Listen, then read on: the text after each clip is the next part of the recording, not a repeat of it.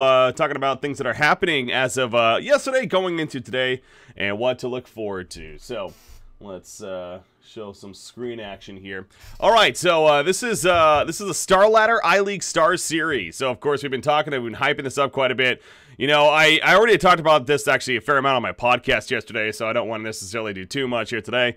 But just simply put, this did kick off today. The qualifiers, of course, they had the initial pre-qualifiers, and then they even had another additional qualifier because Virtus Pro actually dropped out of the event as of yesterday, I believe. So that's a little unfortunate to hear, you know. Obviously one of the greater teams in the European and CIS region, but in the end, you know, whether it's, I don't know what the reasons are. I mean, there's a lot of events going on, though. They've been traveling a lot, so I wouldn't be surprised if it has to do with that, simply. So, they're not playing in it. Vega Squadron defeated Friends, though, to actually earn their spot. Friends actually won the first game. Yeah, we were looking at that yesterday, but then Vega Squadron came back.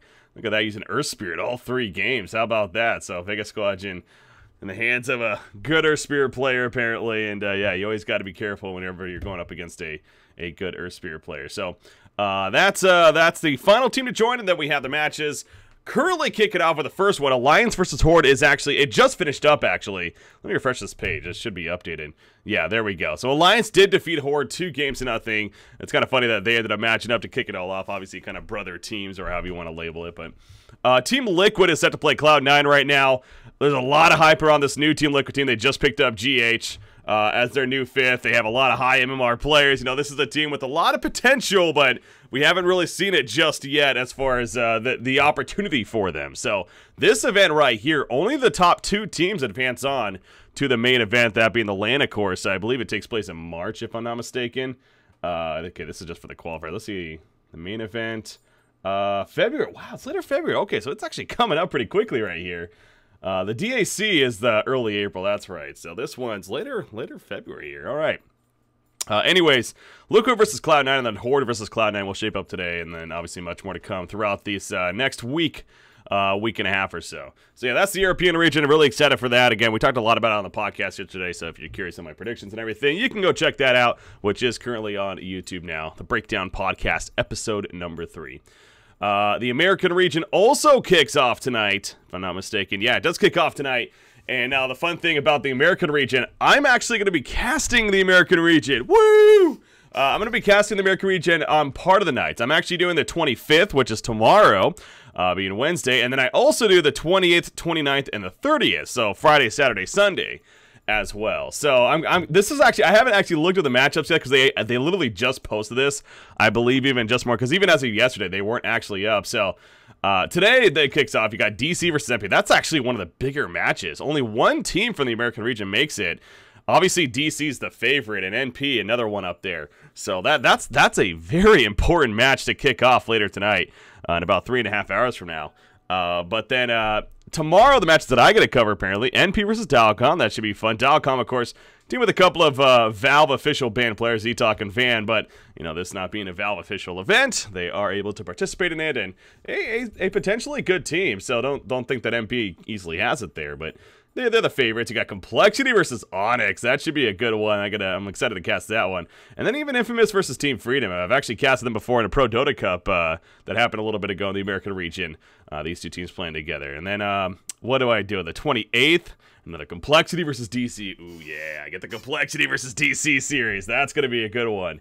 That's going to be fun. You got some South American action. You got Team Freedom versus Dalcom. 29th, couple more Complexity games, and then DC versus Onyx, another one that should be a lot of fun. Fairly important, depending how good Onyx turns out to be with their new roster and everything.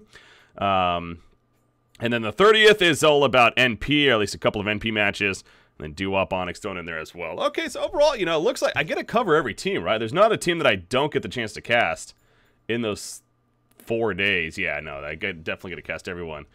Between all 4 days right there. So that's fun to see, and I genuinely am so excited for this event. Again, big shout out to BTS for this opportunity, and I can't wait to do that. So that's the American region.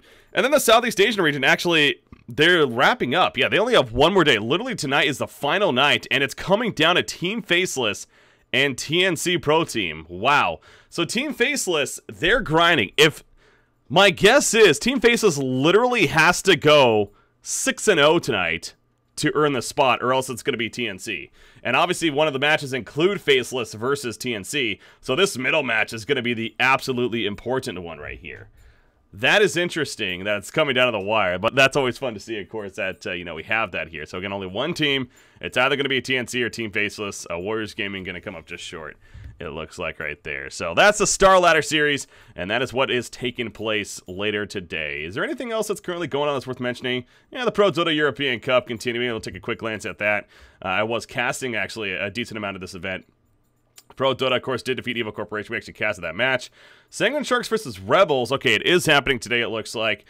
So we'll find out the finals opponent.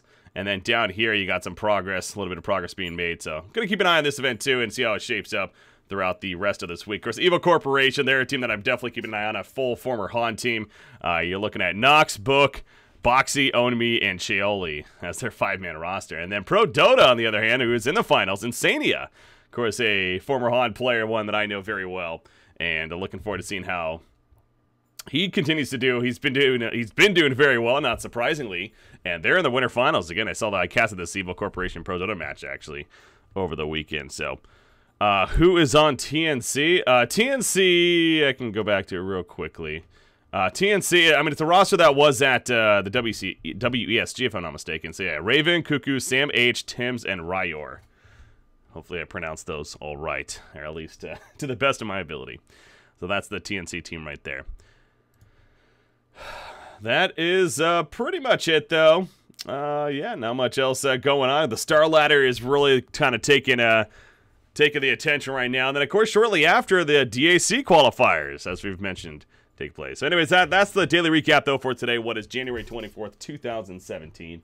So hopefully you guys enjoyed that, and I look forward to seeing you on the next daily recap. And also my stream in general. You can check me out at twitch.tv/BreakyCPK. Of course, all my social media of Twitter and Facebook. And hopefully you guys enjoyed this, and hopefully it was informational. Until next time, guys.